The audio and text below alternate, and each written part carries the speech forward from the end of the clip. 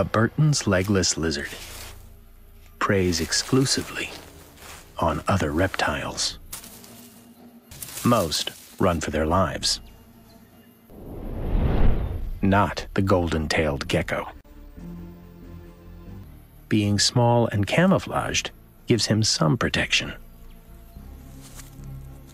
but not from the sun. He needs shade, and only the length of a credit card. He'll slot in perfectly just there.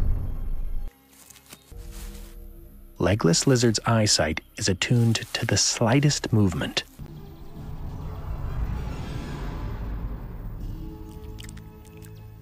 When this little lizard feels threatened, it goes on the offensive.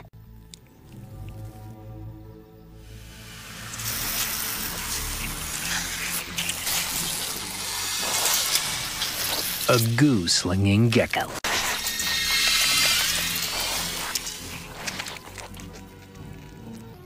The liquid is harmless, but so sticky and smelly, it's enough to repel even the deadliest hunter. Slowly but surely, he takes shelter.